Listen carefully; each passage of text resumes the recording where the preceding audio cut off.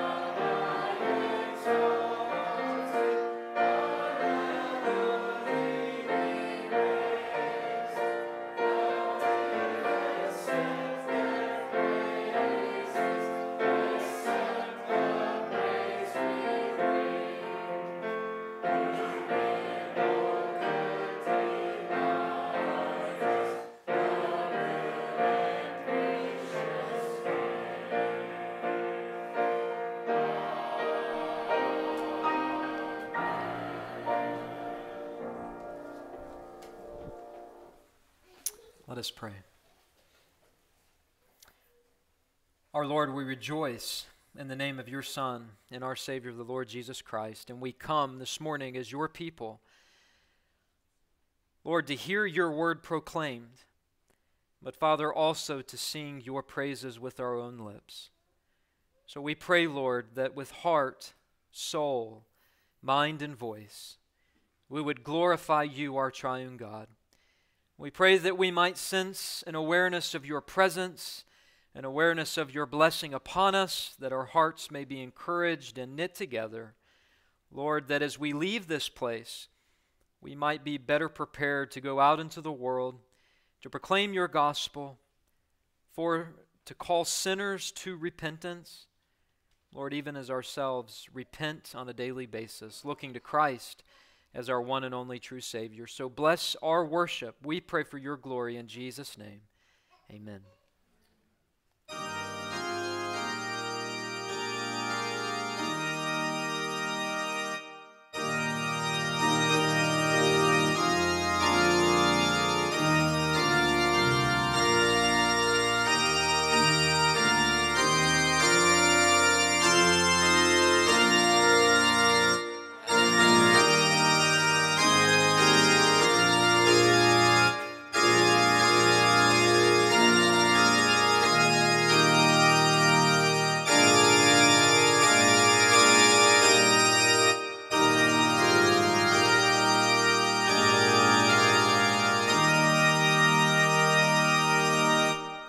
Amen. You may be seated.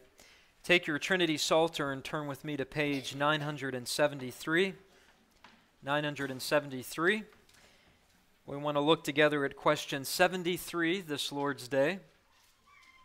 And as you find your place there, I'll just remind you that I'll be reading the question, that is what is in bold, and then you please corporately respond with the answer. Question 73 simply asks, which is the eighth commandment? The eighth commandment is, thou shalt not steal. Take your Bibles and turn with me in the Old Testament to Isaiah chapter 59. Isaiah chapter 59.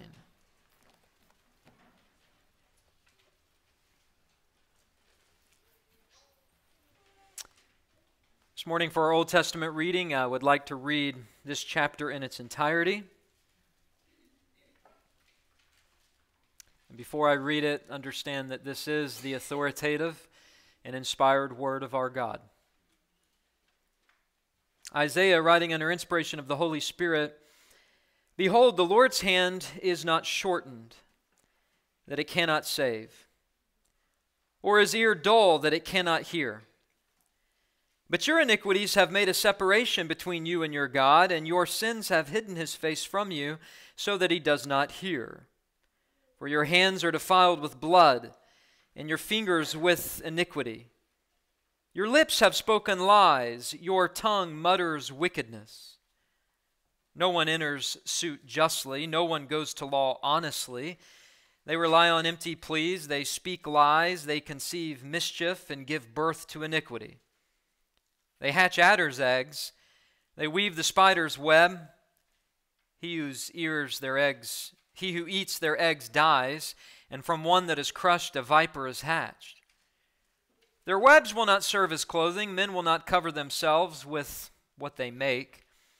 Their works are works of iniquity, and deeds of violence are in their hands. Their feet run to evil, they are swift to shed innocent blood. Their thoughts are thoughts of iniquity, desolation, and destruction are in their highways. The way of peace they do not know, and there is no justice in their paths. They have made their roads crooked. No one who treads on them knows peace. Therefore justice is far from us, and righteousness does not overtake us. We hope for light and behold darkness, and for brightness, but we walk in gloom. We grope for the wall like the blind. We grope like those who have no eyes. We stumble at noon as in the twilight. Among those in full vigor, we are like dead men. We all growl like bears. We moan and moan like doves. We hope for justice, but there is none for salvation, but it is far from us. For our transgressions are multiplied before you, and our sins testify against us, for our transgressions are with us, and we know our iniquities. Transgressing and denying the Lord, and turning back from following our God, speaking oppression and revolt, conceiving and uttering from the heart lying words. Justice is turned back, and righteousness stands far away, for truth has stumbled in the public squares, and uprightness cannot enter. Truth is lacking, and he who departs from evil makes himself a prey.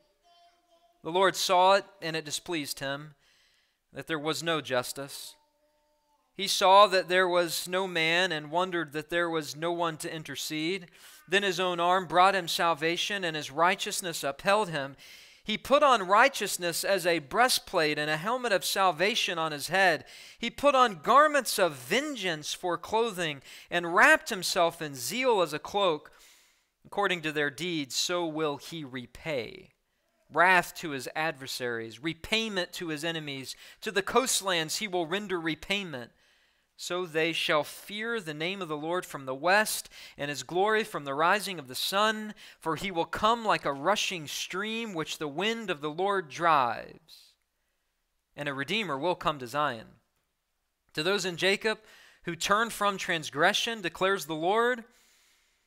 And as for me, this is my covenant with them, says the Lord. My spirit that is upon you, and my words that I've put in your mouth, shall not depart out of your mouth, or out of the mouth of your offspring, or out of the mouth of your children's offspring, says the Lord, from this time forth and forevermore. Thus ends the reading of God's holy word. Let us go to him in prayer. Father, we read here in Isaiah chapter 59 and confess with the prophet Isaiah that indeed our iniquities have made a separation between us and you, our Creator God. Our sins have hidden your face from us, for our hands are defiled with blood, fingers with iniquity, lips with lies, tongues of wickedness. Lord, we do not walk justly. We do not treat others justly as we ought. Our works are full of iniquity, our deeds full of violence. We are swift to hurt others, swift to speak unkind words, swift, Lord, to sin. Your word tells us we are to flee sin. Your word tells us we are to flee sin in order to flee your wrath. Your word tells us that we are to repent from our transgressions that have multiplied before you. We are to confess our sins which testify against us, the transgressions which fill our lives, which are a denial of you, a denial of the fact that we are created in your image. We have turned back from following you. All of us like sheep, Isaiah says in chapter 53, all of us are like sheep that have gone astray. We have turned to our own ways. And because of that, you have laid upon your only begotten Son the iniquity of us all. We read about injustice and sin and wickedness. Wickedness in the public square. Wickedness in governments. Wickedness in our own hearts. Wickedness in society. We read that in Scripture and we see it all around us. We're living in the midst of darkness and wickedness and gloom. But yet your word also tells us here that in the midst of a dark world, you have sent the bright light of your Son, the Lord Jesus Christ. Through the incarnation, he entered this dark world. His brightness shone as he healed many diseases, cast out demons. He preached the gospel of the kingdom. He welcomed children into his arms. He blessed them. He prayed for them. Children of believers, children of true disciples. He is a Savior. He is the Savior of the world. He is the Savior of individuals. He is the Savior of families. He is the Savior of marriages. He is the Savior of our children. He is the King of kings and the Lord of lords. He is the one who came and fought sin, death, the devil. He is the one who put on a breastplate of righteousness, a helmet of salvation, garments of vengeance. He wrapped himself in zeal. And Father, he paid for our sins, going to hell to fight the devil, to redeem us from our enemy, the one who holds us captive. He secured that redemption. He secured that victory. He is the Redeemer who has come to Zion. We are not waiting for his victory to be announced. It has already occurred. We declare it this morning. We declare his rule and his reign. We declare his salvation, and we declare his covenant. This is the covenant that God made with his people, says the Lord, that my Spirit is upon them. My words I have put in their mouths. They shall not depart out of their mouth, nor out of the mouth of their offspring, or out of the mouth of their children, from this time forth and forevermore. We cling to this covenant because in clinging to this covenant, we're clinging to the promises of God. That generation after generation after generation, you will be faithful. You will build your church. And Father, you have promised believers that your salvation will be passed on to our children. Lord, that generation after generation, your church will be built up. Your covenant will expand. Lord, you will embrace children. You will embrace the offspring of believers. You are building the family of God through moms and dads who raise their children in the nurture and admonition of the Lord. That is our kingdom duty. That is our kingdom service. We come here to worship this morning, not because we're perfect parents, not because we're perfect Christians, but because we understand the covenant by design includes our part to raise these children, to give them the gospel, to point them to Christ, and the promise that comes with it when we do that, that you will save our kids. Your church will be built.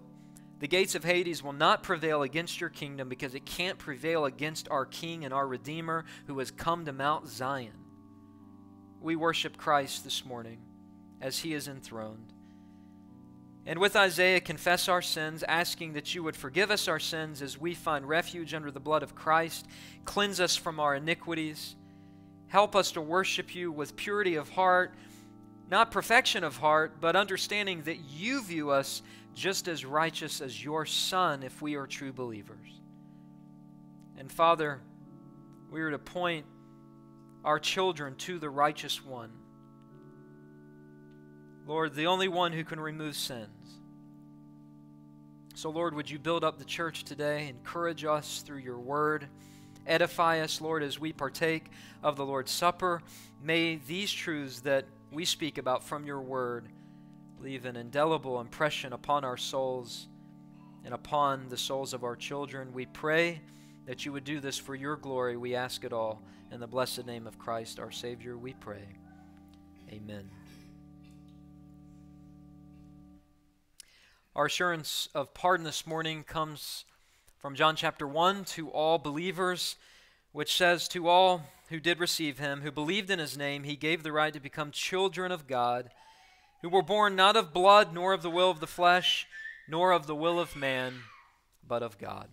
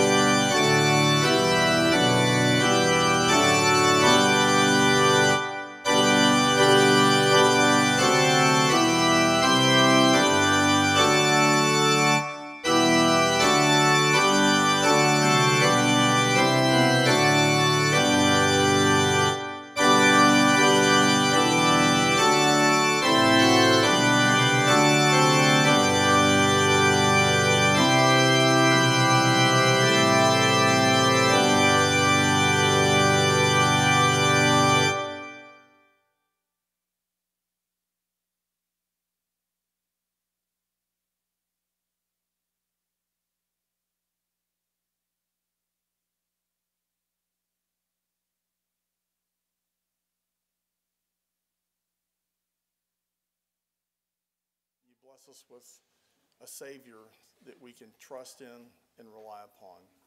You bless us with temporal blessings here, jobs, cars, houses, things that we have that are necessities and things that are pleasures. And you bless us by also asking us to give you back a portion of that in our tithes and offerings. So we do that most willingly, but we express our gratitude to you because you are good and we're not. And you are very graceful to us, and you don't have to be. You know our hearts. You know how we fail in many ways. But please help us to be diligent and do what you command, which is give to you a portion of all that you've given us for your glory and for the use of the church in expanding its services to this area, to cause the gospel, the true gospel, to be known by people in the area around this church. We pray this in Christ's name. Amen. Let's please stand and sing our hymn of preparation from the Hymns of Grace, hymnal number 94, Praise Him, Praise Him.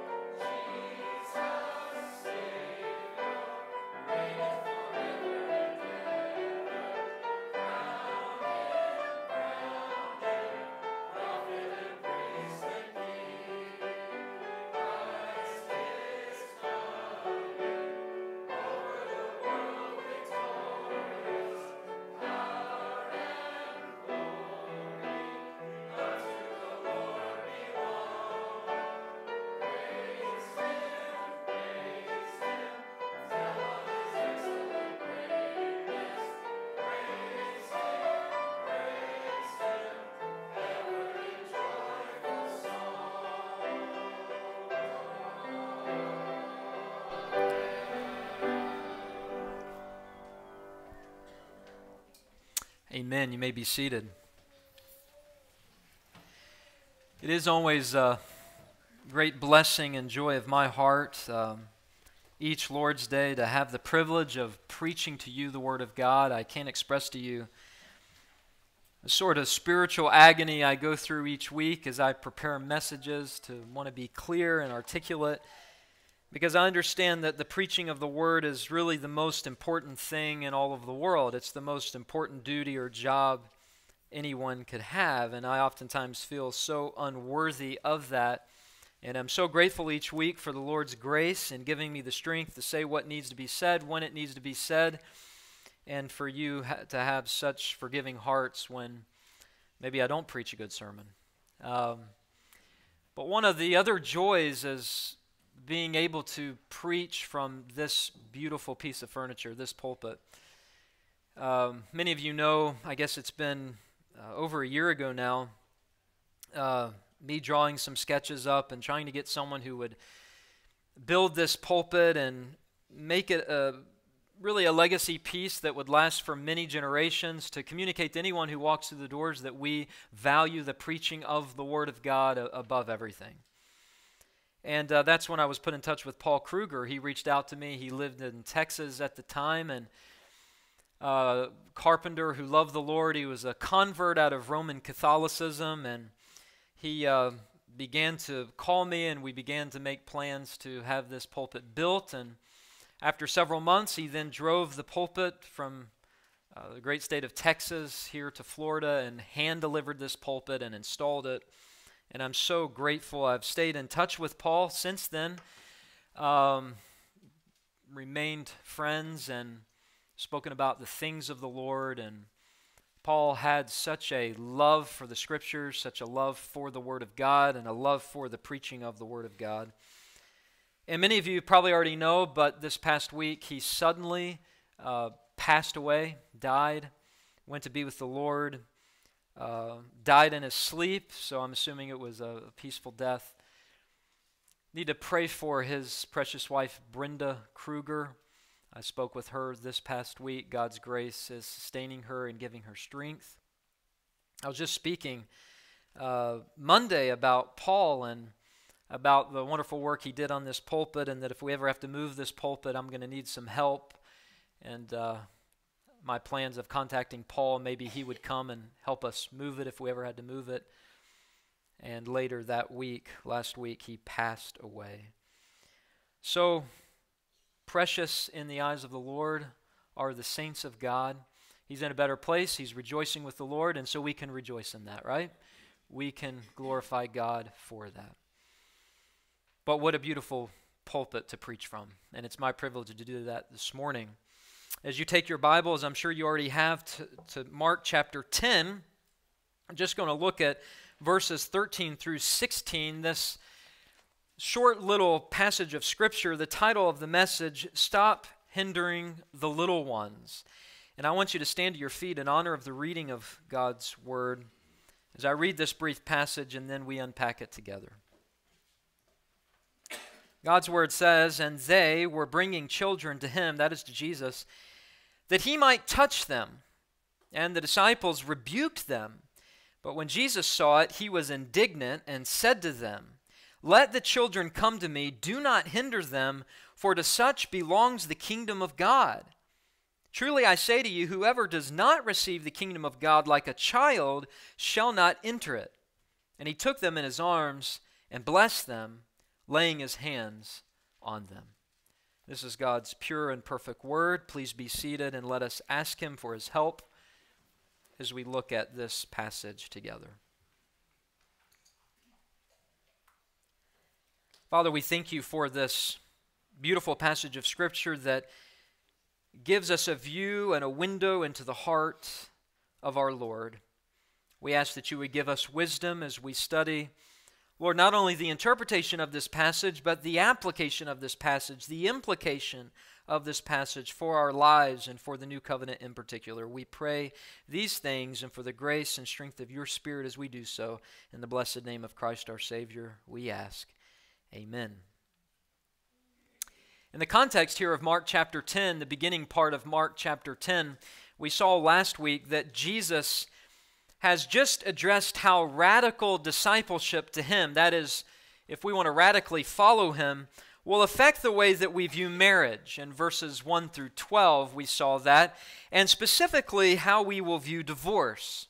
Are there any legitimate grounds, biblical grounds for divorce from the Scriptures? That was the question that was posed to Jesus by the scribes and Pharisees, and Jesus sort of turned the argument a different way to elevate marriage. He turned the discussion to marriage, the importance of marriage, and then he began to speak about the legitimate grounds for divorce according to the law of God. But the larger point in all of that Jesus was trying to make, that is this: if you are going to be a radical disciple of Jesus, the way you view your marriage matters. The way you view marriage in particular matters, and the way you view your own marriage matters. Now in verses 13 through 16, Jesus is going to address rather naturally how radical discipleship will affect the way we view children. And if you have children this morning, in particular, the way that you view your own children. In view here in verses 13 through 16 are covenant children. Covenant children, that is, believers who were disciples of Jesus who brought their children to Jesus.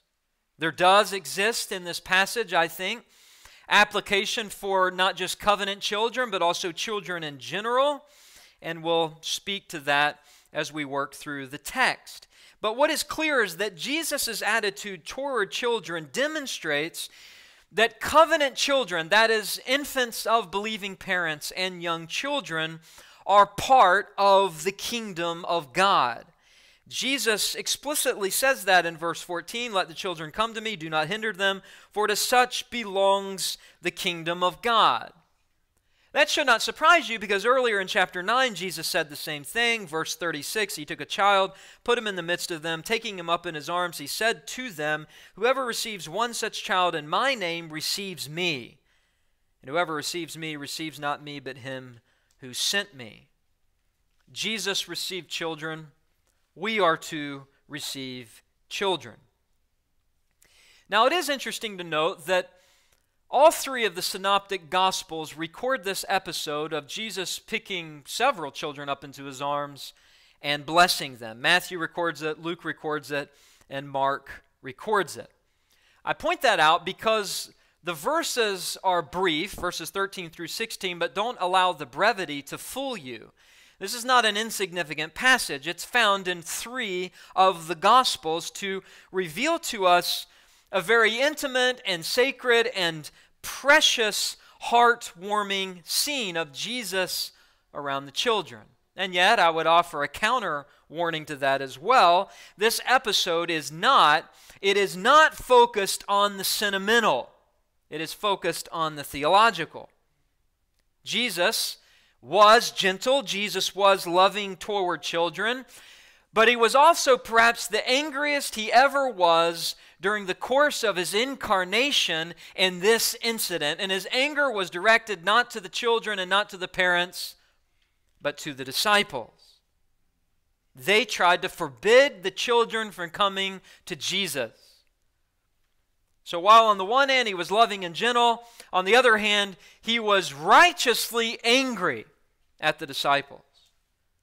The reality is that children of any kind were never viewed as a nuisance to Jesus. And he often spoke about children. For example, in John 16:21, he celebrates the joy of a mother giving birth, saying that the joy of a human being born into the world is something that a woman possesses even after the anguish of childbirth.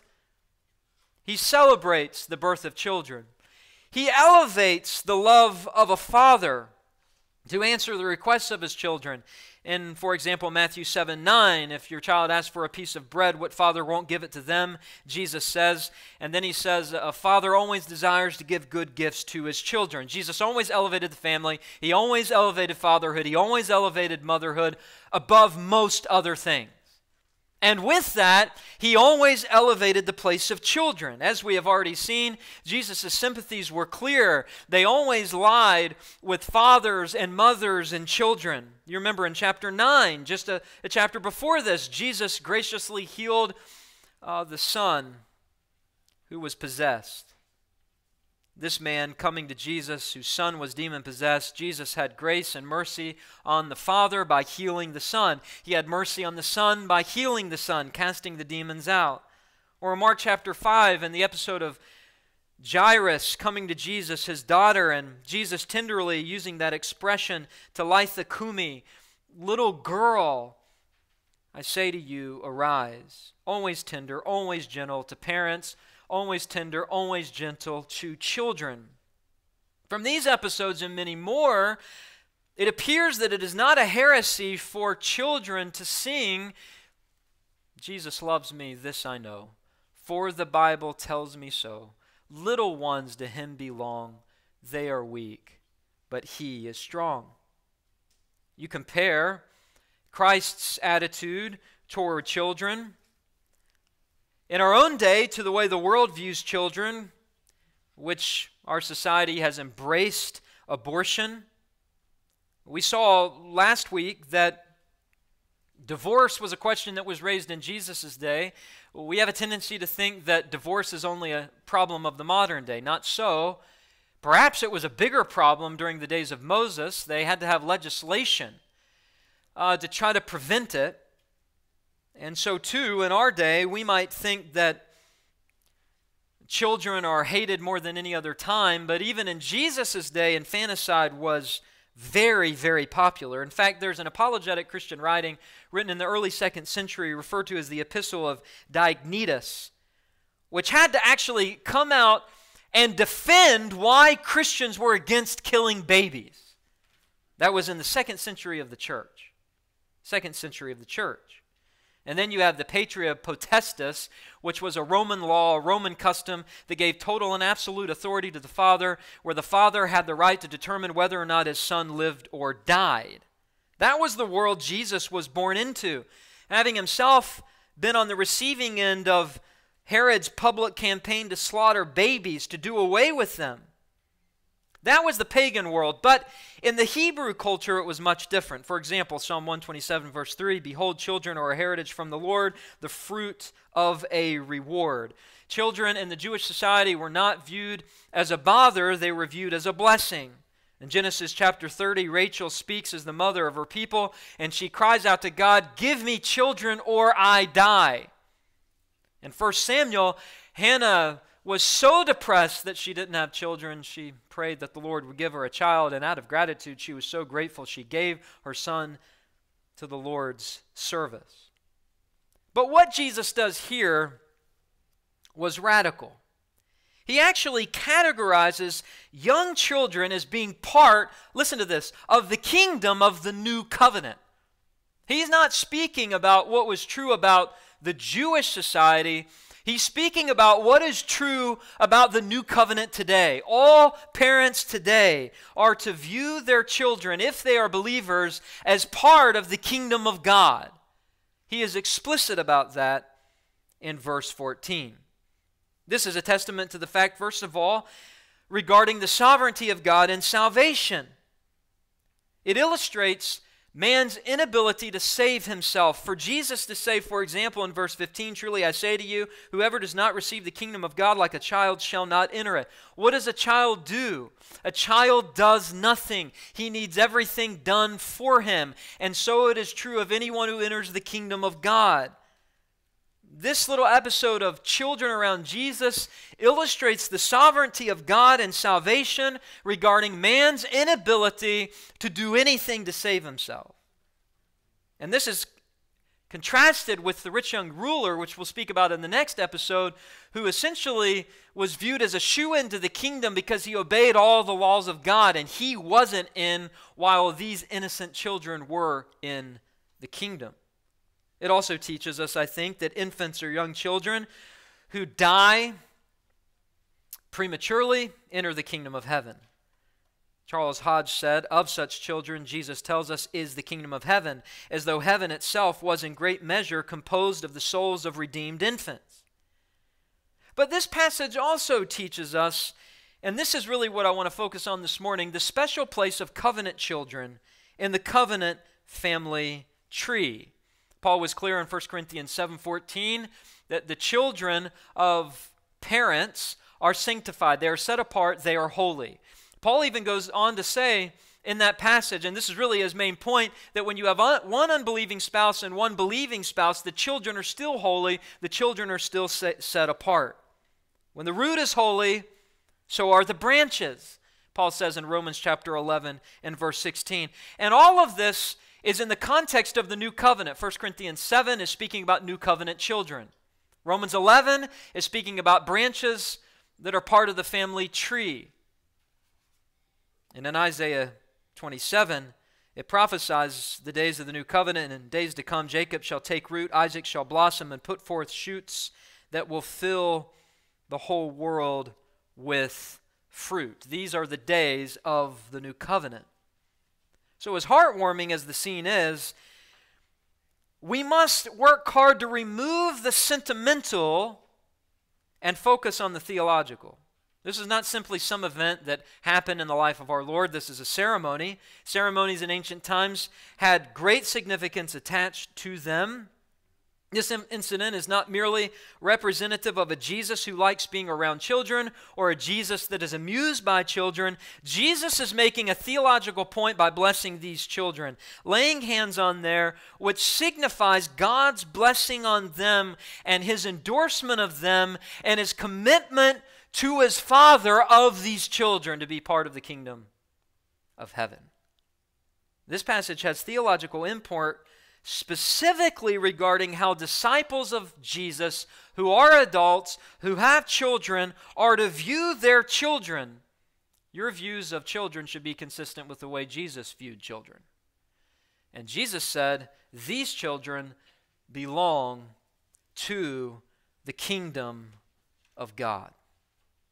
So, as we look at these verses, we see that Jesus' blessing of these children teach us some theologically significant truths. As the story unfolds, we see three theologically significant characteristics of Jesus' blessing of the children. Three theologically significant characteristics of Jesus blessing these children. The blessing of these children by Jesus, number one, is naturally pursued. Secondly, it is covenantally sustained. And third, it is officially administered by Jesus. These are the characteristics that are significant as we draw out the theology that is behind this passage. So notice with me, first of all, Jesus' blessing of these children, number one, was naturally pursued. It was naturally pursued. Notice with me in verse 13. And they, that is parents, were bringing children to Jesus that he might touch them, and the disciples rebuked them. Now, where this takes place, it's probably natural to conclude, is in the same house that is mentioned in verse 10. When they were in the house, the disciples asked him again about this matter. What matter? The matter of divorce. Perhaps revealing that this discussion on marriage, this discussion on divorce, led Jesus into a discussion on the family. And why not speak about children? Because children are an important part of any particular family. And so as Jesus is teaching about the family, as Jesus is teaching, I assume, about children, it says that the parents very naturally began to bring their children to Jesus that he might touch them. He had to be teaching on it for them to want to naturally bring their children to Jesus. Of course, it was a Jewish custom that parents would oftentimes bring their children to rabbis to be blessed. Jesus was teaching. He was playing the part of a rabbi. It's interesting that that word they is a masculine pronoun, indicating that it wasn't mothers alone bringing their children to Jesus. This wasn't playtime with Jesus. This wasn't a play date with mothers alone bringing their children. No, this was households being led by fathers bringing their children to Jesus. A custom dating all the way back to Noah, who blessed his own children in Genesis 9, Isaac, who blessed his children, Jacob, who blessed his children in Genesis chapter 49. And Mark is clear that these parents were bringing their children to him, notice this, so that he might touch them, to bless them. They're bringing their children to him. The word children there is paideia, and it's used to refer to young children. But if you turn over to Luke chapter 18 in the parallel account, Luke is very clear that this was not just young children. Luke 18 verse 15, now they were bringing even infants, brephos, to him, a different Greek word, that he might touch them. This is young children and infants. And it's important to highlight the fact here that they had no medical condition. These parents don't want a healing, they want a blessing. They want Jesus to touch them. And that's exactly what they received. If you just skip quickly to verse 16, he took them in his arms and he blessed them. So here's what is taking place here. They're hearing Jesus preach in their own area, their own region of Perea. That's where Jesus is. He's teaching about the kingdom. He's teaching about salvation that has been promised. And these parents naturally pursue Jesus to bless their own children. They pursued Jesus to pray over their children that God's favor would be bestowed upon them, that the blessings of salvation, the blessings of the kingdom he is preaching would come to their children. They are not concerned about the healing of their bodies, they are concerned about the blessing on their souls. This is a spiritual ceremony. This is not sentimental, this is ceremonial. This is not sentimental, this is theological. This isn't artificial, this is natural. They naturally understand that this is acceptable by God. These children cannot even receive instruction. They're too young to receive in-depth instruction, so the parents just bring their children to Jesus. Touch them. Dr.Andrew says in his commentary, the parents believe that Christ's blessing would do the souls of their children good, and therefore to him they brought them, that he might touch them, knowing that he could reach their hearts when nothing their parents could say to them or do for them would reach them. This is a moment of desperation, trusting in the sovereignty of God. If my children are going to be saved, Jesus, you must do it. Very natural, bringing their children to Jesus. A natural pursuit of Christ's blessing on their children. What does this teach us? Well, number one, it teaches us the natural parental inclination of godly parents who are disciples of Jesus, that just as Jesus freely received you into the kingdom by grace alone, through faith alone, in Christ alone, so too does he naturally receive our children, those who are yet of age, to know how much they need God's grace. Secondly, it teaches us that these parents had true and abiding faith in Jesus. These are believing parents. Otherwise, they wouldn't bring their children to Jesus. They had heard the gospel preached. They were converting to Christ through the gospel. And not only did they have faith in Jesus, they were faithful covenantal parents. They believed the promises of God. These would have largely been Jewish parents who had had their babies and young children circumcised on the 8th day, and they understood theologically that that sign of circumcision was pointing to the coming seed. That is, after all, why circumcision was instituted as the sacrament of the Old Testament. It's because through that physical organ that was circumcised would come the seed of the woman that would crush the head of the serpent. And every time a baby was circumcised, it was pointing forward to the Christ child who would come and offer himself as a bloody sacrifice on the cross of Calvary. They had already brought these babies to be circumcised. Now they are bringing their babies to the promise of that sign of circumcision. Randy Booth says this, a Reformed writer, since the households of God's people included their children in the covenant of grace for such a long time, from the beginning of time, that is, it seems fantastic, he says, to imagine that they would be excluded from the covenant of grace, these children, without notice in the pages of Scripture. Covenantal birth was highly prized among the Hebrews. For a Jew to be cut off from among his people was incredibly shameful and a dreaded disgrace. How could this privilege have been canceled without at least some mention of it in the Bible? He's arguing the fact that these parents very naturally understood their children belonged to the same kingdom they were members of. This is not only comfortable, that these parents are comforted in bringing their children to Jesus in some sentimental fashion. No, they are confident that He will accept them based upon Genesis chapter 17, the promises of God to Abraham, the promise that this is for you and your children, for your descendants. There is no doubt, therefore, that the principle of generationally successive covenantal blessing was the framework from which they operated, which led them to naturally bring their children to Jesus. And a further promise of the outpouring of the Spirit of God on their seed, on their offspring. I read to you Isaiah chapter 59. And the concluding verse of that great chapter, speaking about the new covenant, as for me, this is my covenant with them, says the Lord, my Spirit that is upon you, my words I've put in your mouth, shall not depart out of your mouth, or out of the mouth of your offspring, or out of the mouth of your children's offspring, says the Lord, from this time forth and forevermore. The promise of the Spirit of God being poured down was a promise to the children of believing parents. Isaiah 59:21. Isaiah 44:3 is more explicit. For I will pour water on the thirsty land and streams on the dry ground. That is a prophecy of the Spirit of God, which is being compared to water. These parents understand that the Holy Spirit will be poured forth in the new covenant like water. And that sign is for their children from this time forth and forevermore.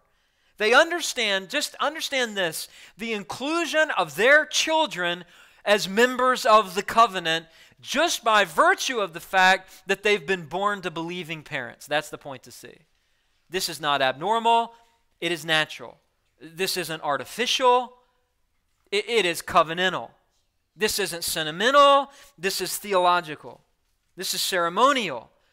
This was important for these parents to do. They couldn't help themselves to knock on the door of the house Jesus was in and come blasting through with their children in desperation for Jesus to bless them. And yet, in spite of this natural pursuit, notice what happens at the end of verse 13. And the disciples, Mark says, rebuked them. That is an understatement. That is an understatement. Here's the scene. These parents are forming a line at the entryway of this house, and the disciples have seen enough of it, and they go outside of the house and tell these parents to leave. How could they justify this? Well, perhaps they were simply protective of our Lord's time. He didn't have time to bother with children. But I think really the answer is found in the fact that they had a wrong view of the kingdom. They were focusing on the here and now of the kingdom and not the future of the kingdom. Jesus had just said twice that He was going to go to Jerusalem and suffer and die. He had established His kingdom and now He's going to die. The disciples are frustrated. They do not know what to do. They do not have time to play games. They do not have time for children. Because in their minds, the kingdom is in jeopardy. The king is going to go to Jerusalem and suffer and die. And even though Jesus predicted His resurrection, that sort of went past them. They have no view to the future. Their focus is the here and the now. And out of frustration, they rebuked, epitomao. They strongly censored. They strongly reprimanded the parents. This is not, oh, please, could you please go away? Jesus doesn't have time for you. This is a rebuke. It is a censor. It is a reprimand. Get out of here. They are frustrated. This is the same word, rebuked, that is used by Jesus during exorcisms, where He rebuked demons to come out. That's how strong the word is. It's the same word that is used in Mark 10:48 to describe the rebuke of the blind man. They rebuked him, telling him to be silent. He kept calling out to Jesus. This was hasty. because the action on the part of the parents did not deserve the type of rebuke you would give a demon. This is heavenly action by the parents. This is a step of faith. This isn't demonic. The disciples are the ones acting demonic. It is natural for parents in the new covenant, number one, to lift up their children in prayer in Jesus' name and to ask God to bless them with favor and to bless them with salvation. That's what these parents are doing essentially. It's not only natural for covenantal parents to do that, but it is also natural to expect that God will answer that prayer. It was not wrong for these parents to come. It was wrong for these parents to be rebuked by the disciples because the disciples were essentially saying, your children have no place in God's heart. Your children have no place in God's kingdom. And many people today say children have no place in the church. No place to receive the promised blessings to the offspring of believers. That's the whole testimony of Scripture from this time forth and forevermore. Now, what the parents did was natural, acceptable, and thoroughly biblical. For us to want our children to come to the Lord, for us to pray for our children to come to the Lord, for us to do all in our power that our children would come to the Lord, to raise them in the nurture and admonition of the Lord, to set before them a godly example, to lift them up in prayer. That's essentially what these parents are doing, trusting in the promises of God. And we see why this is a natural pursuit, not only for these parents, but for parents today, because of the second characteristic of this passage. Notice in verses 14 and 15, but when Jesus saw it, he was indignant. And he said to them, let the children come to me, do not hinder them, for to such belongs the kingdom of God. Truly I say to you, whoever does not receive the kingdom of God like a child shall not enter it.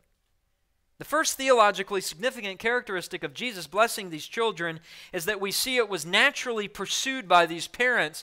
But secondly, we see that it was covenantally sustained by Jesus. In other words, he affirms their actions as acceptable and even expected. Notice verse 14 says, when Jesus saw, that is, he saw what the disciples were doing, verse 14, it says he was indignant. Now, our Lord was angry on many occasions, but I would submit to you this morning that perhaps he was never angrier than right here. This translates, the word indignant translates a Greek word agnokteo. Agnokteo. Derived from agon, which means much, and akamai, which means grieved. Literally, he was much grieved. Or another way to translate it is, he was aroused to anger. Jesus was absolutely outraged at the disciples' actions. He was irate at their rebuke of the parents. He was indignant. Turn with me to Matthew chapter 21 for a moment. This is how indignant Jesus was. Because this word indignant is the only time in the entire New Testament that that word is used to describe the anger of Christ. But in Matthew chapter 21, the scribes and Pharisees had the same exact type of anger. Same word, indignant, is used. And notice, ironically, in the context, the blind and the lame were coming to him, verse 14, in the temple. He was healing them, Matthew 21, verse 14. And then verse 15 says, but when the chief priests and the scribes saw the wonderful things that he did, and the children crying out in the temple, Hosanna to the Son of David, they were what? Indignant. They said to him, do you hear what these are saying? Do you hear what these children are saying? They're saying that Hosanna to the Son of David. That's their song. Do you hear this, Jesus? And Jesus said to them, yes, but have you never read the Psalms? That out of the mouths of infants and nursing babies you have prepared praise. God has prepared praise from before the foundation of the world on children and infants who are part of the covenant, who are children of believing parents. The scribes and Pharisees are as angry with Jesus over allowing the children to sing that as Jesus is angry with the disciples over not allowing the children to come to him. How ironic. Now, you get a sense that Jesus has a very tender heart toward children, even to the point of defending their praise songs, singing about his identity. Jesus doesn't say in Matthew 21, children, stop singing that. You've not made a profession of faith in me yet. He lets the children sing and even quotes Psalm 8. Out of the mouths of infants and babes, this praise was prepared. I'm not going to stop it. I'm going to endorse it, embrace it, and promote it. The disciples are preventing that. They're preventing, listen to this, Christ from receiving the glory that is due his name from these little children who can't do anything except say goo goo, gaga, and dada. By the way, this is not Jesus losing his cool. He is aroused to anger because he knew God's clear words in Scripture about the place of the children of believing parents within the covenant. Notice the rest of verse 14. When he saw it, he was indignant, and he said to them, "Let the children come to me. Do not hinder them, for to such belongs the kingdom of God." This is the principle of inclusion of children in the covenant, sustained by Jesus. The actions of the parents are covenantally sustained in the new covenant. It speaks volumes about Christ's convictions about how he views children of the new covenant. And by application, it speaks volumes about what our convictions should be. After all, Jesus is the head of the church. We are his body. We are one with him. We should share his convictions. How did he view the children of believing parents? Well, what does he say? He says, "For to such belongs the kingdom of God." The disciples misrepresented Jesus. What the disciples were saying to these parents is, Jesus doesn't want your children. What the disciples were saying to these parents by shooing them away was, God has no heart for your children. And Jesus was absolutely indignant about that. In fact, he rebukes them. And he does so by making three blunt and forceful statements with the voice of a lion aroused with anger, staccato-like statements, machine gun rapid fire. Let the children come to me. Do not hinder them, for to such belongs the kingdom of God. He is outraged. They had misrepresented him. So Jesus sets the record straight regarding children within the covenant, and he says to them this welcoming command. The first statement, let the children come to me. He's affirming the parents' actions. He's affirming the parents' actions. Why would he welcome them? Well, if he embraces his sheep, won't he also embrace the little lambs of the flock who become naturally the rising generation of disciples? This is God's design. That's why he said, raise them up in the nurture and admonition of the Lord. That's why Proverbs 22 says, train them up in the way they shall go. This is a promise, and when they are old, they won't part from it. Of course he receives the little lambs. Of course he receives them. And it's interesting to me that in the Greek, there is a Greek verb that is used here that is used to describe what a husband does when he divorces his wife. He sends her away. Jesus is telling them, let the children come to me. Do not hinder them. Do not send them away. Do not divorce them from the covenant. They are part of it. Then he adds this welcoming command.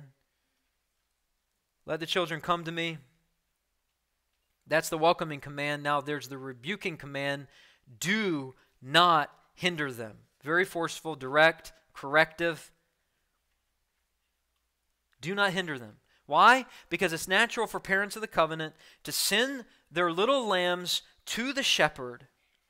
Moreover, It therefore becomes, here's the other side of the coin, a grave error to try and prevent them from coming.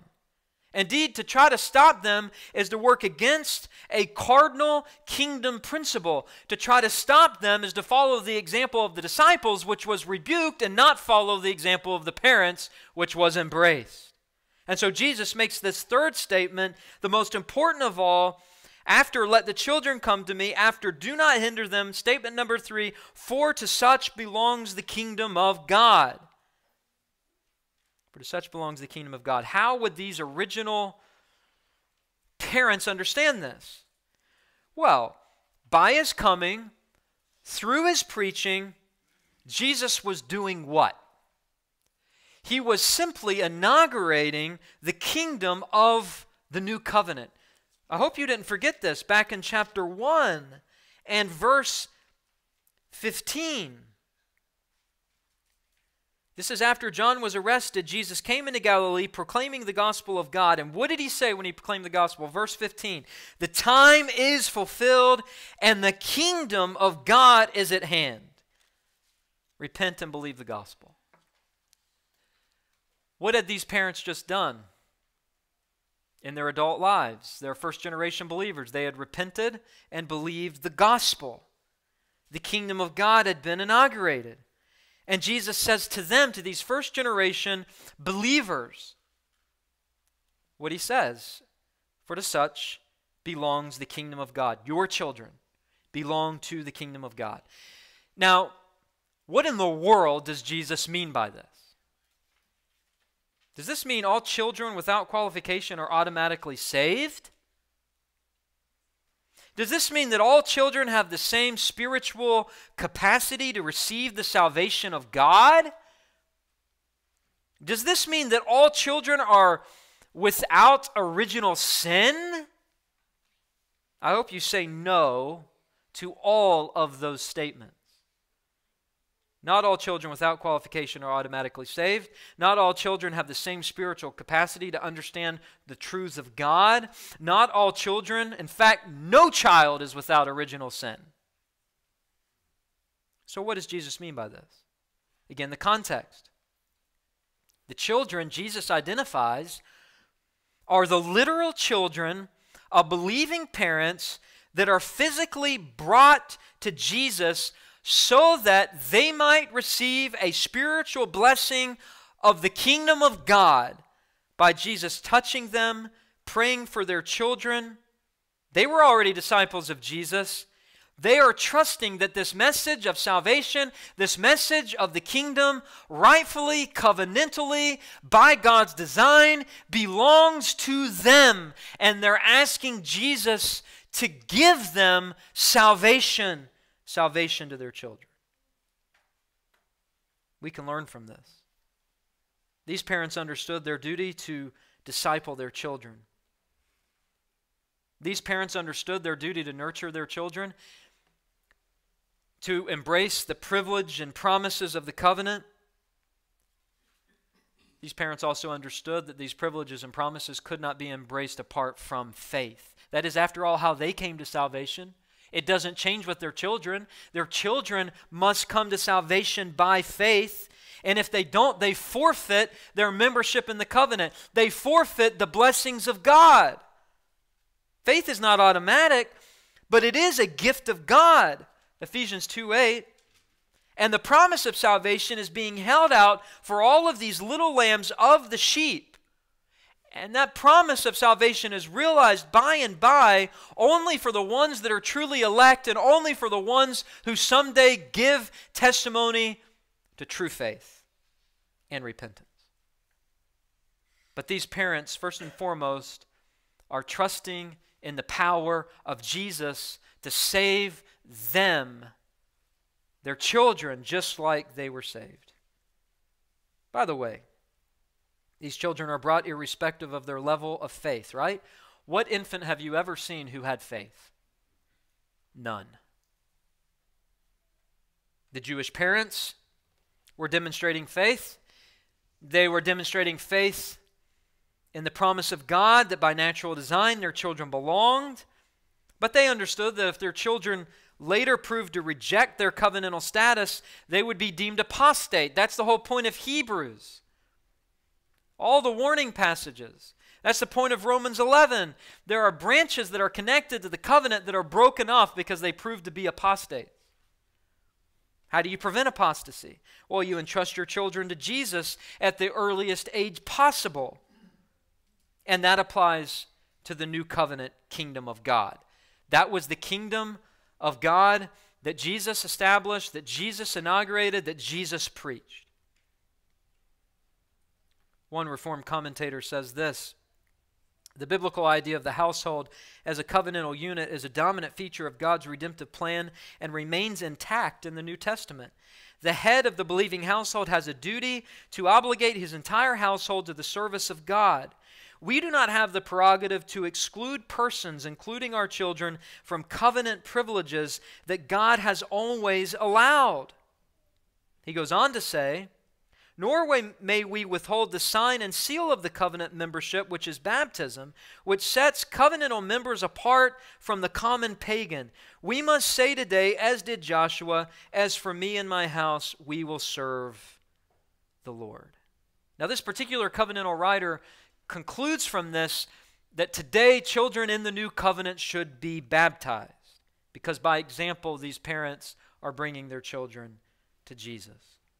At a minimum, what can be said is that these children were naturally brought by these parents, and on top of that, that Jesus covenantally sustains their actions, that they are the type of actions that fit with the Old Testament and how parents viewed their children in the Old Testament in the nation of Israel, the status of covenant kids. Jesus is essentially saying, disciples, you are wrong. Parents, you are right. Bring the children to me. Let them come. The great sin of the disciples was not taking into account the future generations of the kingdom of the new covenant. I mean, what did Jesus teach about back in chapter 4 about the kingdom? Verse 26, the kingdom of God is as if a man should scatter seed on the ground. He sleeps and rises night and day. The seed sprouts and grows, and he knows not how. The earth produces by itself first the blade, then the ear, then the full grain in the ear. But when the grain is ripe at once, he puts in the sickle because the harvest has come. At once, finally, at last, after a process, the harvest comes. Jesus is saying, and so is the kingdom of God. There is a growth to it. There is a process to it. And he even says in verse 30, the parable of the mustard seed, with what can we compare the kingdom of God? What parable shall we use for it? It is like a grain of mustard seed, which when sown on the ground is the smallest of all the seeds on the earth. Yet when it is sown, it grows up and becomes larger than all the garden plants and puts out large branches so that the birds of the air can make nests in its blade. The kingdom of God is like a tree, Romans 11. Branches go out, it blossoms, there is fruit. The kingdom of God grows very small. You see, the disciples are thinking the kingdom has been established. Jesus is going to suffer and die. He better authoritatively and even violently perhaps establish this kingdom now because there is no future. Jesus is saying that's not how the kingdom works. Where is your foresight and understanding? There is going to be one generation after another of disciples until this tree fills the world. Disciples' theology was way, way off. Jesus' attitude toward these children is in clear harmony, complete continuity with Genesis 17, that God's promise of salvation is for Abraham and his descendants. And of course, Abraham applied circumcision to his children. Jesus identified with the human race. In the incarnation, he identified as the God-man with us. He was sent to save the world, John 3:16, that is all types of humans. And providentially, mysteriously, sometimes he saves infants and young children. The new birth is a mystery. And apparently, these children were saved on this day. Miraculously, supernaturally, sovereignly. In the 2nd century church father Irenaeus said this, and I quote, Jesus came to save all by means of himself, who through him are born again unto God, infants and children, boys and girls. He therefore passed through every age, becoming an infant for infants, a child for children, a youth for youths. Jesus, our substitute, saves these infants and young children. Now, let me say this. That is the exception, not the norm. That infants and young children are regenerated before their capacity to demonstrate faith. That's not the norm, but it happened here. Jesus says these children belong to the kingdom of God. But there is another principle here. Unless we misunderstand Jesus' point, he provides a clarifying qualification in verse 15. He says, "Truly I say to you, whoever does not receive the kingdom of God like a child shall not enter it." Now, Jesus is not extolling a popular view of children in our own day, that all children are innocent, that is, without sin, they're all pure. Nor is he highlighting the gullibility of children, the spontaneity of children, the immaturity of children. Paul is clear in 1 Corinthians 14:20 that we are not to have a childish faith, but to have a childlike faith, that is in simple trust and dependence upon God. A helpless status. That's the way we enter the kingdom of God.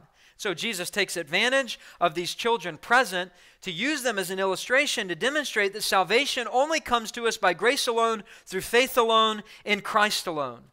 All true Christians, verse 15, receive the kingdom of God the same way, namely, like a child, or we shall not enter it. But the reality is there are some young children who are saved. There are some infants that are regenerated, like Jeremiah in the womb. It might not be the standard, it might not be the pattern, it might not be the norm, but here is what is the norm. If God saves adults who have to have childlike faith, then don't you think he can save young children that also have childlike faith? Obviously he can. Because the kingdom of God is a gift. And if we have a problem with God saving young children, then what are we saying about man-made requirements to enter the kingdom of God? There are none. This is a rebuke to the Pharisees' works-based salvation, verse 15 is. A complete rebuke. We must be careful not to allow Jesus' point in verse 15, which is a rebuke to the Pharisees, rebuke to the disciples who have been influenced by the Pharisees. We need to be careful not to allow Jesus' point in verse 15 to override his point in verse 15. So that takes us now to verse 16. There are three characteristics of Jesus blessing these children, three theological characteristics. Jesus' blessing of these children was, number one, naturally pursued, verse 13. Number two, covenantally sustained by Jesus, verses 14 and 15. And now number three, it was officially administered, this blessing. Notice your Bibles. And Jesus took them in his arms and blessed them, laying his hands on them. This is beautiful. Jesus lays his hands upon the children. An intimate, personal scene. But as I said at the beginning, your focus should not be sentimental.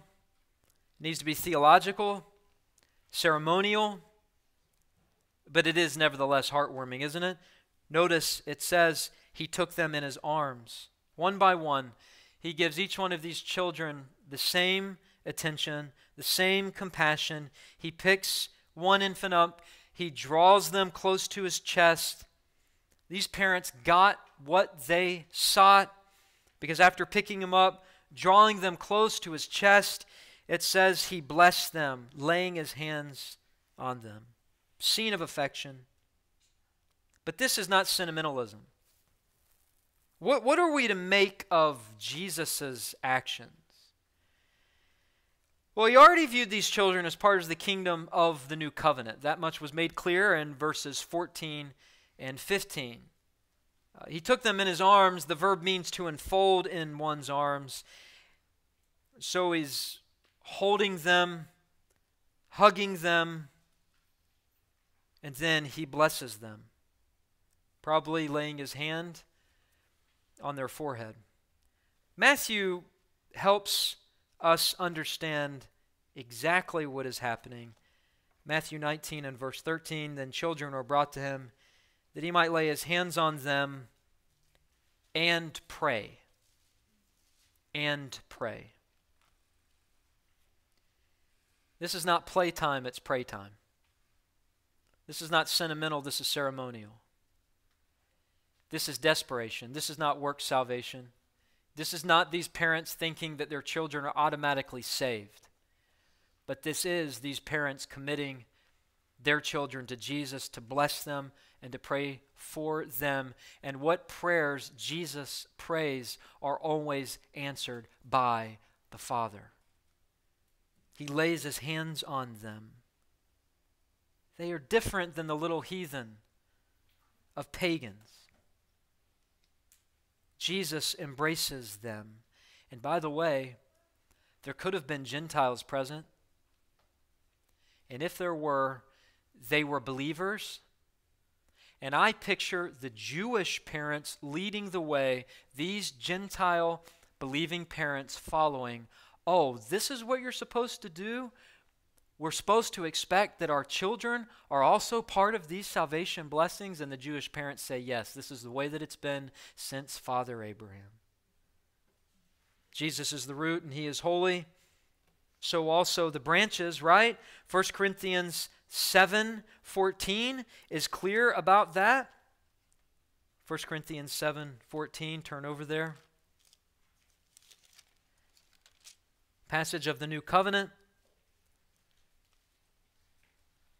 Verse 14, for the unbelieving husband is made holy because of his wife who is a believer, and the unbelieving wife is made holy because of her husband who is a believer. Otherwise, Paul says, your children would be unclean, but as it is, they are holy. Now, what makes them holy? What makes them clean? The fact that only one of their parents isn't a pagan. Because if both were pagans, they'd be unclean. If both parents were pagan, they would not be holy. They would not be blessed, sanctified, set apart, illustrated by what Jesus does with these children in Mark chapter 10. Turn over with me to Genesis chapter 17. We looked at Genesis chapter 17 many weeks ago. Hopefully you didn't forget what was there. Verse 7, I'll establish my covenant between me and you and your what? Offspring after you. Throughout their generations for a what? Everlasting covenant? To be God to you and to your offspring after you? Let me ask you a question. If you are a believer, do you have everlasting life? Are you part of the everlasting covenant? Well, what Genesis 17:7 is saying is that generations after you also belong to that covenant. And verse 12, he who is 8 days old among you shall be circumcised, every male throughout your generations, whether born in your house, bought with your money, from any foreigner who is not of your offspring. Both he who is born in your house, he who is bought with your money, shall surely be circumcised. You say, well, that was the days of Abraham. But surely those covenantal promises, God didn't really mean everything he said, did he? Well, when Israel used to sing in their worship, they sang about this all the time. Psalm 103 verse 17, but the steadfast love of the Lord is from everlasting to everlasting on those who fear him, and his righteousness to children's children, to those who keep his covenant and remember to do his commandments. This is not automatic salvation. These children receive the blessings and the privileges of being part of the covenant, sanctified, set apart, and holy, but they also have to keep the covenant. And the only way they're going to keep the covenant is if the Spirit of God indwells them. If they're truly saved, they'll obey God. But the blessings from everlasting to everlasting, the blessings of the covenant are on those who fear him, and his righteousness to children's children, Psalm 103, verse 17. And just 2 chapters later, Psalm 105 and verse 6, O offspring of Abram, his servant, children of Jacob, his chosen ones, he is the Lord our God. His judgments are all in the earth. He remembers his covenant forever, the word that he commanded for 1,000 generations, the covenant he made with Abraham, his sworn promise to Isaac, which he confirmed to Jacob as a statute to Israel, as an everlasting covenant. There is no way that the promises and the covenant God made with Abraham can be overturned just because we live in the days of the new covenant. Teaching opportunity for these covenant parents, isn't it? That brought their children to Jesus to be blessed by him and prayed over. Because someday they would say, son, daughter, when you were a baby, we brought you to Jesus. He embraced you in his arms. We pointed your face toward his face. And now we're urging you to continue to keep your face toward Jesus. Do not spurn the covenant privileges given to you, but look to Christ as Lord and Savior. This whole scene is so theologically important that it was predicted. Isaiah the prophet predicted this very scene. Isaiah 40, verse 11. He will tend his flock like a shepherd. He will gather the lambs in his arms. He will carry them in his bosom and gently lead those who are young. The people of God make up the sheep of God, and sheep have little lambs. When we commit our children to God, he picks up these little lambs in his arms, and by his power and according to his providence and his pity, he has grace on them so that we can expect them to come to a saving knowledge of the Lord Jesus Christ. This is a measure of God's Spirit being poured out on these children. That's what's happening. Ancient blessings, as you well know, came through the laying on of hands by the heads of households to their sons. And usually what they were blessing them with involved hereditary blessings, sometimes in the form of property, but always in the form of an inheritance.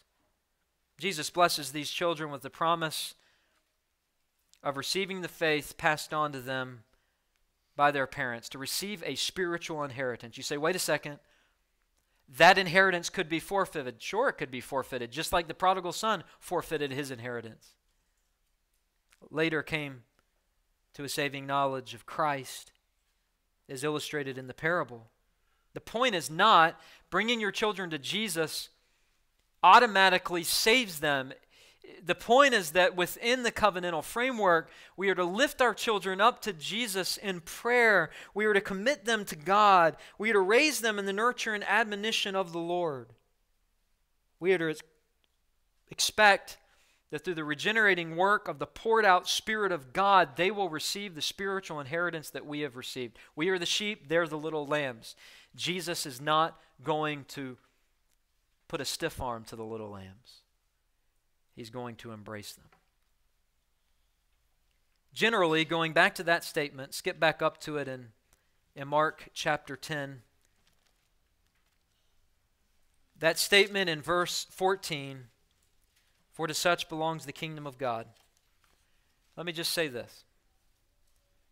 Generally speaking, this means all children that die in infancy or early childhood enter heaven. These children,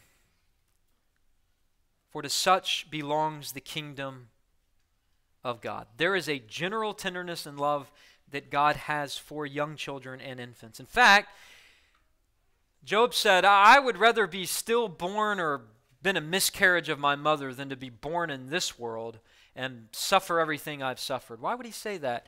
Well, because Job understood that a child that's been miscarried, a stillborn baby, automatically enters heaven, automatically enters glory, and doesn't have to suffer on this earth.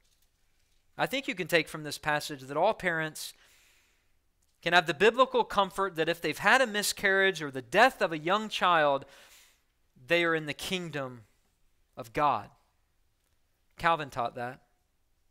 And in fact, B.B. Warfield uses this as an argument to show the consistency of Calvinism. He says this, and I quote, "Salvation is wrought by an unconditional application of the grace of Christ to dying infants, to their souls through the immediate and irresistible operation of the Holy Spirit prior to and apart from any action of their own proper wills. And if death in infancy does depend on God's providence, it is assuredly God in His providence who selects this vast multitude to be made participants of His unconditional salvation. This is but to say that they are unconditionally predestined to salvation from the foundation of the world. If only a single infant dying in infancy be saved, the whole Arminian principle is reversed. If all infants dying as such are saved, not only the majority of the saved, but doubtless the majority of the human race hitherto have entered into life by a non-Arminian pathway." Jesus says, "For to such belongs the kingdom of God." By application, I think this passage would teach that infants and young children that die enter heaven. But specifically, and this is the point, this passage is teaching that children of the covenant, children of believing parents, are members of the visible church. They are members of the covenant. How else do you understand Jesus' words?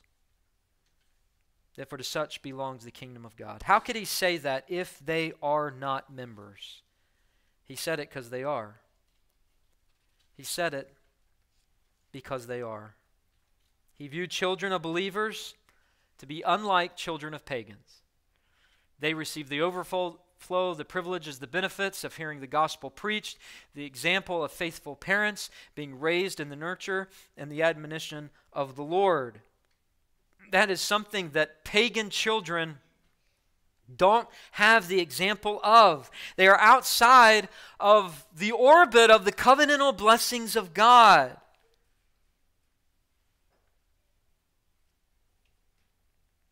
And so, as we read this passage and understand this passage, we can go in one of two directions. We can say that children of believing parents are not part of the covenant. Where does that leave them? That leads them outside of God's blessings. It leads them outside of God's promises. It leads them outside of the gospel you say you believe. If you believe the gospel, then you need to believe the promises that are attached to the gospel, that God generationally and successively blesses the children of believing parents most of the time with salvation.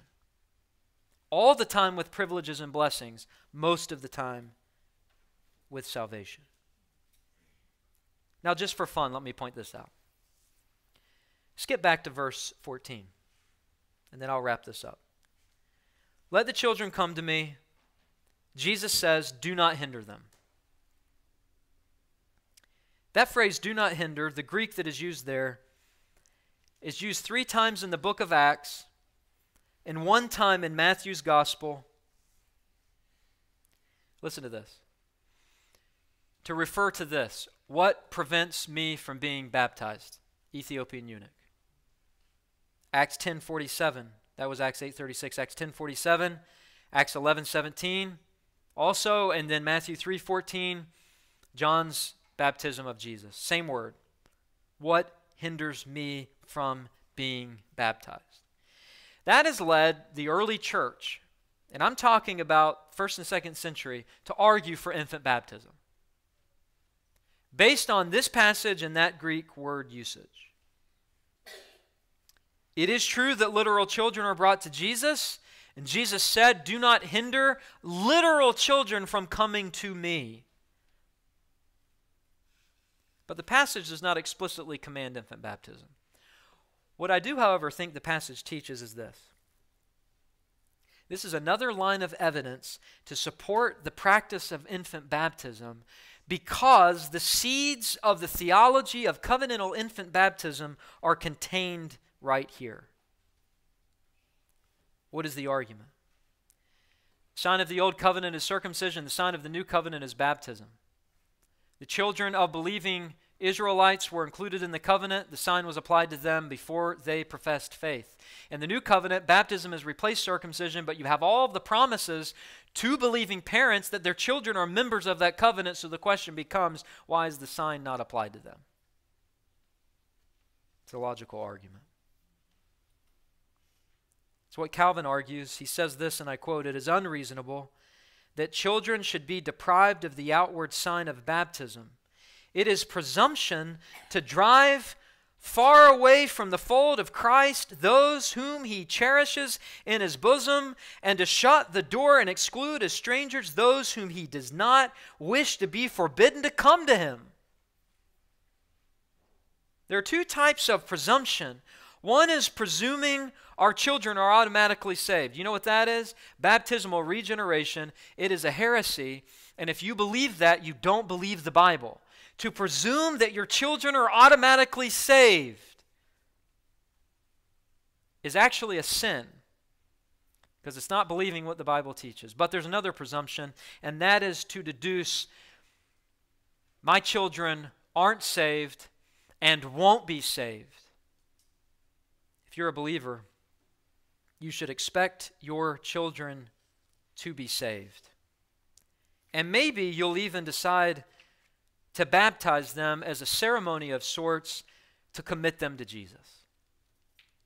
Was that what Peter was saying when he said in Acts, "Repent and be baptized, every one of you, in the name of Jesus Christ for the forgiveness of your sins, and you will receive the gift of the Holy Spirit, for the promise is for you and your children." The promise that if you repent and be baptized, the promise that the sign of baptism points to the salvation of God.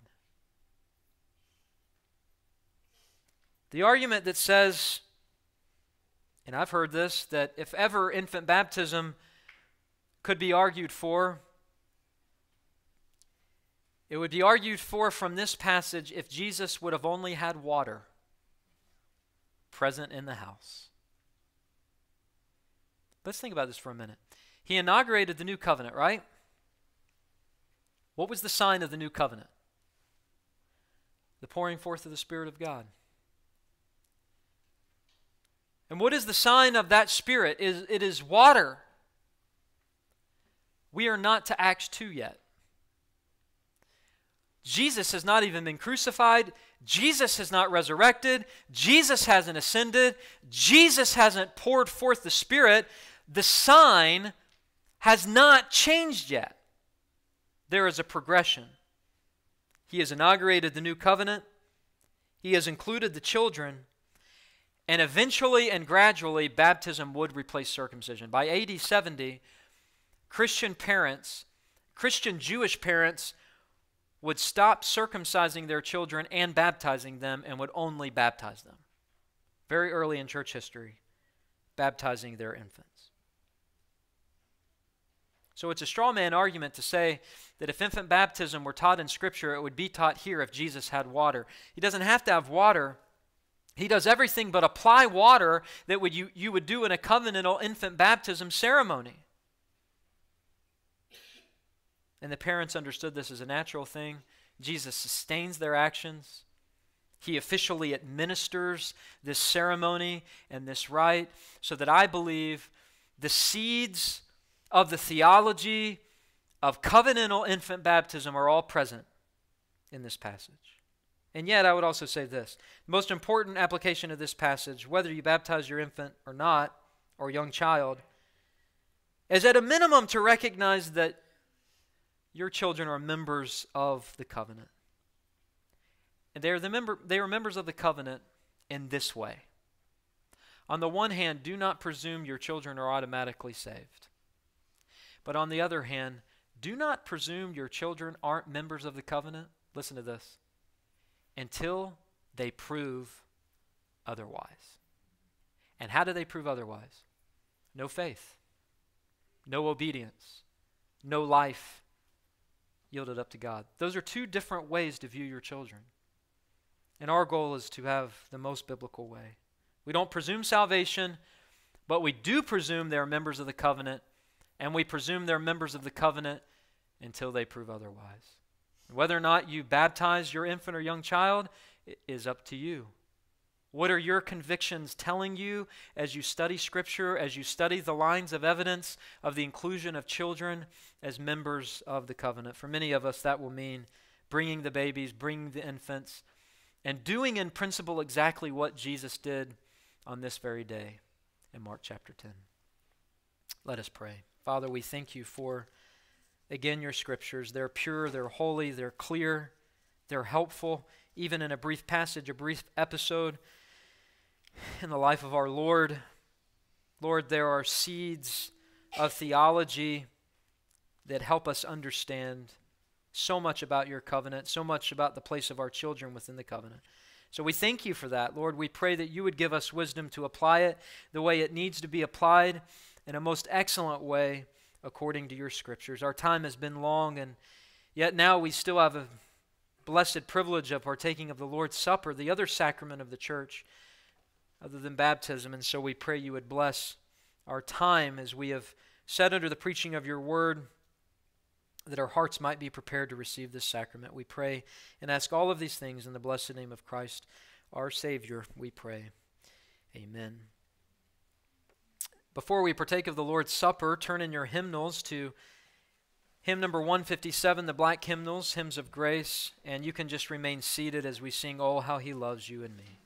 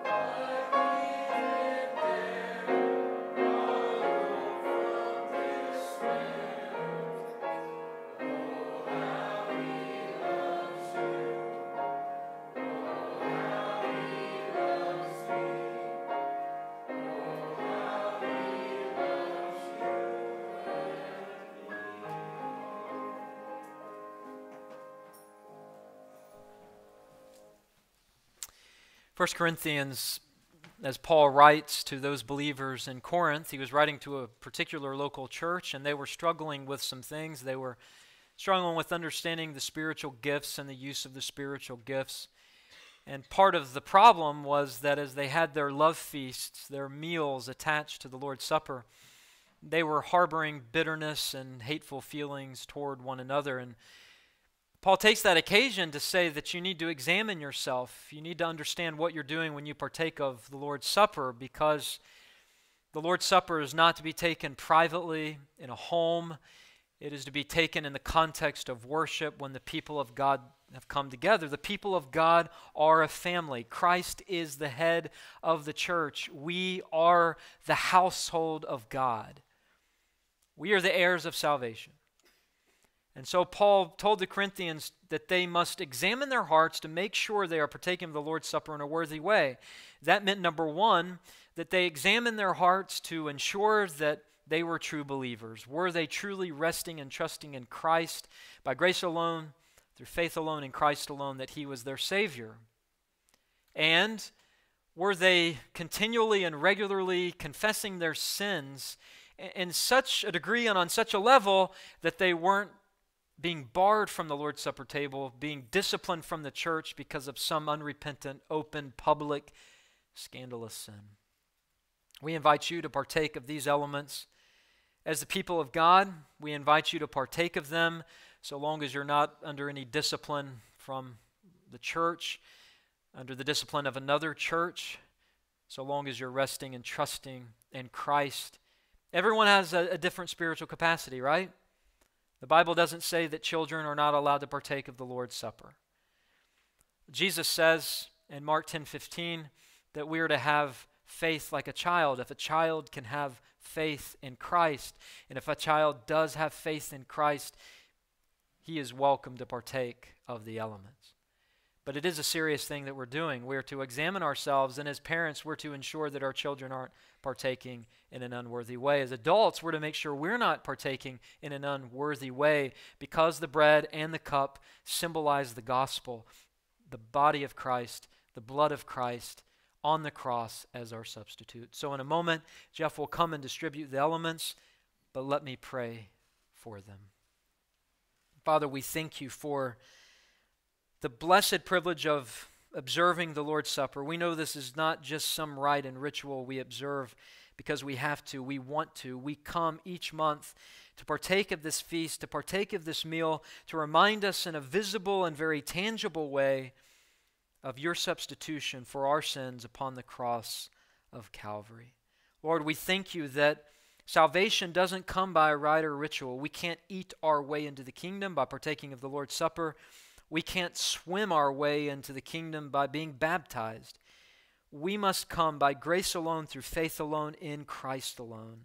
We must come as desperate, needy, helpless children, depending on you and you alone as our Savior. And if that is us, Lord, you embrace us. As the head of the table, you feed us, you tell us to come, and with that, you strengthen our faith. So thank you for these elements. Would you bless them? Sanctify them, set them apart, that they might be a ministry to our souls. We pray these things in Jesus' name. Amen.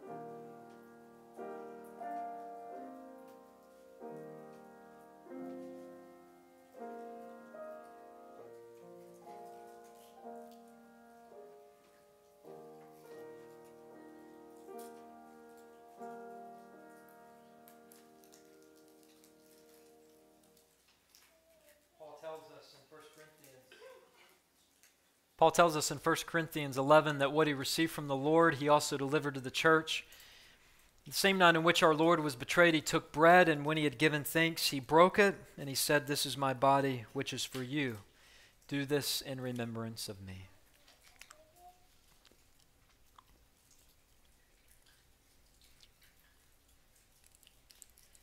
In the same way, after supper, Jesus took the cup, and he said, "This cup is the new covenant in my blood. Do this as often as you drink it in remembrance of me."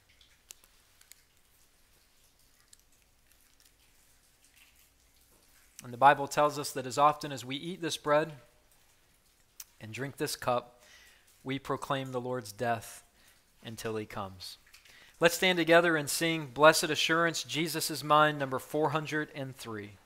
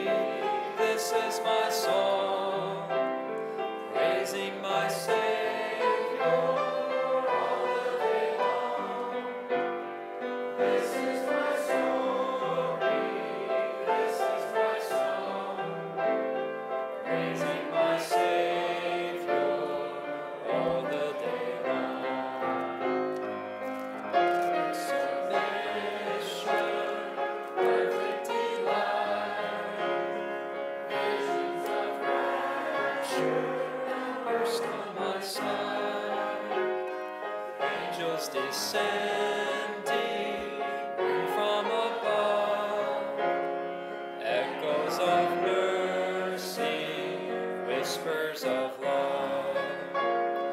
This is my story, this is my song, praising my Savior all the day long. This is my story, this is my song, praising my Savior all the day long. Perfect submission, all is at rest. I in my Savior am happy and blessed, watching and waiting, looking above, filled with his goodness, lost in his love. This is my story, this is my song, praising my Savior all the day long. This is my story, this is my song, praising my Savior all the day long.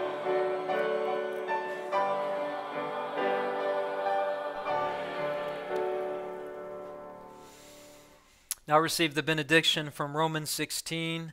Now to him who is able to strengthen you according to my gospel and the preaching of Jesus Christ, according to the revelation of the mystery that was kept secret for long ages, but has now been disclosed and through the prophetic writings has been made known to all nations, according to the command of the eternal God, to bring about the obedience of faith. To thee only wise God be glory forevermore through Jesus Christ. And all God's people said, Amen.